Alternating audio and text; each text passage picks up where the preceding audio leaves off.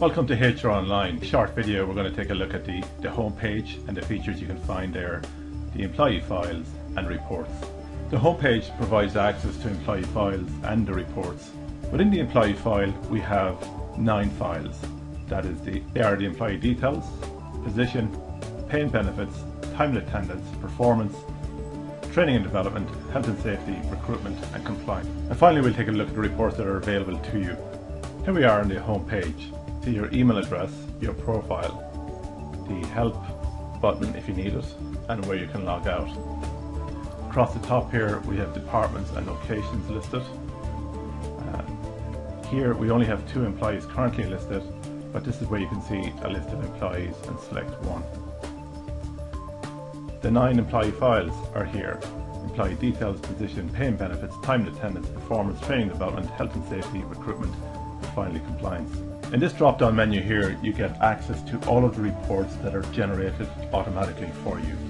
Over here, we have 3 tabs. As a senior user, you can click on HR and you can look at all the employees, or you can also set up drop-down lists and configure them. As a line manager, you can click here and see your own team. And finally, as an employee can click here and see their own details.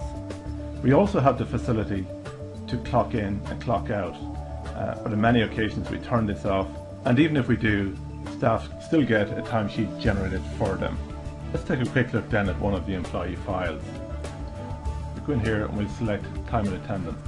There are 4 tabs within the time and attendance module. We have the totals page, your request page, and this is where an employee would request time off. This tab is solely for approvers, and this is where an approver would come to approve requests, and here we can attach files relating to time and attendance for each employee. A corresponding report for time and attendance would be available down here if we click on annual leave. And whilst we only have 2 employees listed, you get a sense of what information will be here. It shows all of the annual leave details and then gives the remaining days for each individual. With all the reports, you can export any report to Excel. Let's just do it quickly. Click on Export. Now this information is available to you in Excel.